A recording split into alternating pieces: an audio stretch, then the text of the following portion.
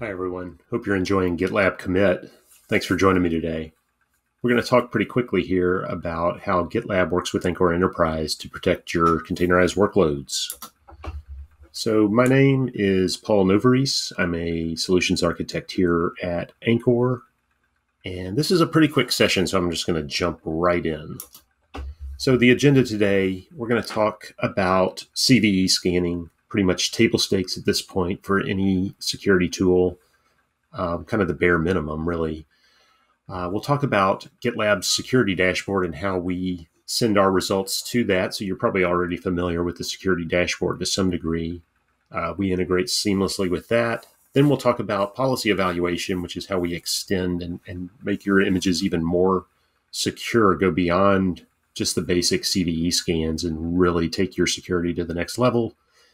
And then finally, we'll talk about remediation. So how, once you've identified these problems with your containers, how do you fix them? So just as a real quick recap here, software supply chain attacks have been in the news a lot lately. I think that's kind of an understatement. Everyone's heard about SolarWinds, but there's been several other pretty large supply chain attacks recently. And these are a big problem, mostly because of how widespread they can become. A single attack can affect, thousands of companies downstream from the original compromise point. So this changes the game quite a bit. Even if you think your company is maybe not interesting enough to be an attack target, it doesn't really matter anymore because the game is not anymore finding juicy targets to attack. It's more setting traps and just seeing who wanders into them. So we did a survey of a lot of large enterprises just recently here. And one of the biggest results that came out of that was just the number of organizations that have had impacts from these supply chain attacks, right? It was a lot bigger than I had anticipated. Approximately 2/3 of companies here had reported some impact from supply chain attacks in the last year. So it's definitely a widespread problem. The other thing to keep in mind is simple CVE scans will not protect you in most cases from these problems, right? There's a lot of other things upstream that you can look at to really make sure you're protected against these. So real quick, before we get into the demo, just a couple of recap points here. One, Anchore does offer templates for basic CVE scans with our open source tooling. We have a tool called Gripe. So there's a native integration with the GitLab CI/CD tooling that you can use. We'll show that really quickly. But we also have a more in-depth integration with our Anchore Enterprise tool for policy evaluation. So this would go beyond the CVEs and look at how your images are put together to really find some other problems that simple CVE scans won't turn up. Also, for a lot of cases, you might need to prove compliance with various industry standards, and Anchore Enterprise can help you there as well. And then finally, as I mentioned, we like to flow all this data, the results from these scans, into just your standard GitLab reporting that you're probably already using. So like the security dashboard, the vulnerability report, etc. All right, so let's get into the demo. So I've got a repository here. Pretty simple. I've just got a little README here, and I've got a Docker file. And this Docker image is pretty simple. I'm just going to use Alpine latest. I'm going to expose a port, and I'm going to install some packages in here, curl and sudo. Right, pretty simple. So let's see here. I'll go ahead and make a CI file here. And let me just paste in my pipeline tool. And I'll explain what's going on here. So we're going to make a GitLab CI.yaml file. And what I'm going to do in here is I'm going to build my image. And then I am going to use the Anchore scanner here, the enterprise scanner. And what the enterprise scanner is going to do is first it's going to check to make sure the scanner is actually available. And then it runs the script to scan the image, and it will put the results into this JSON file. And then we'll do a policy evaluation as well. So let me commit that, and we'll give it a second here, and we'll go look at our pipelines, and it should be building. All right, so we'll give this a second to build. Okay, our build is complete. We can see that the scan has failed, even though the build succeeded. If we take a look at the scan result, we'll see two things. One, the policy evaluation returned a fail result, but we did upload our artifacts to the security dashboard.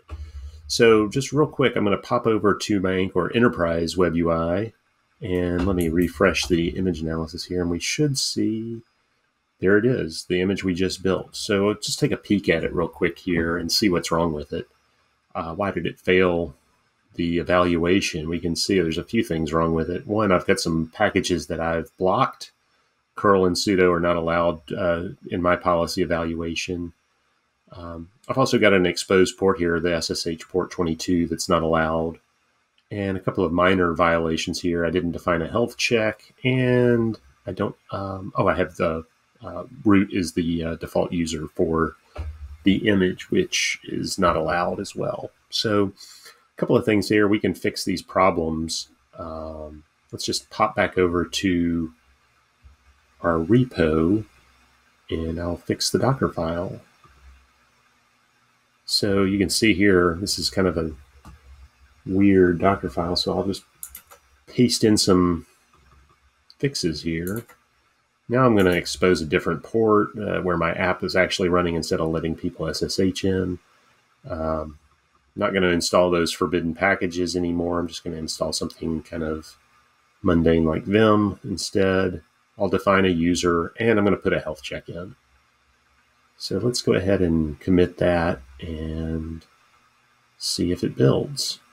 Changes committed, and we'll just pop over. While we're waiting for that to build, though, I'll just go ahead and take a peek at like our vulnerability report, right? And just see that, yep, sure enough, you can see that was a pretty clean image. It's based on Alpine latest, but you can see we are detecting some vulnerabilities, and they're flowing into the vulnerability report as expected.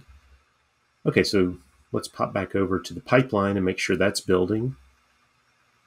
And yep, our new one is building. Okay, it's done. So let's take a look. This time it passed.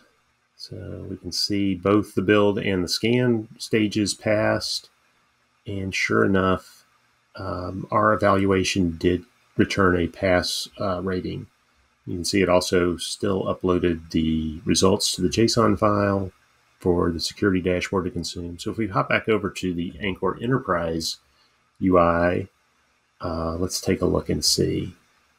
We'll refresh here, and there's the new image. So here's the original one that failed, and here's the new one that just got built. We'll take a look, and sure enough, everything passes. All of those violations are gone, and I even gave myself a cookie for including a health check this time, so a little positive reinforcement. So just to recap here, policy-wise, what we can do, as I mentioned, we want to go beyond the bare vulnerabilities and look at the things that go into how the image is put together. That can be things like, like we mentioned, vulnerability checks are one thing, but things like image typosquatting, just as an example. We want to make sure, in this case, I'm not pulling images from Docker Hub, and instead we're going to pull images from this internal repository. That would be one example to prevent someone from doing, getting like a fat finger and saying engine Z when they meant engine X, right? And pulling a compromised image.